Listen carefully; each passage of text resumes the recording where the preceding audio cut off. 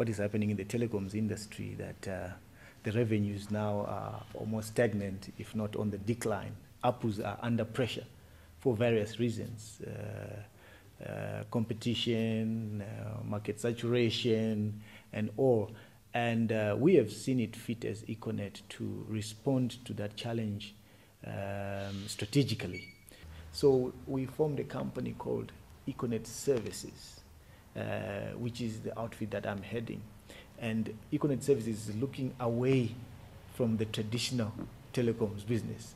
I am doing nothing with voice, I'm doing nothing with SMS, I'm not even doing anything with broadband because that's related. But anything outside that, in the financial services, in insurance, micro-insurance, micro-health, agriculture, again, on mobile phone-based applications.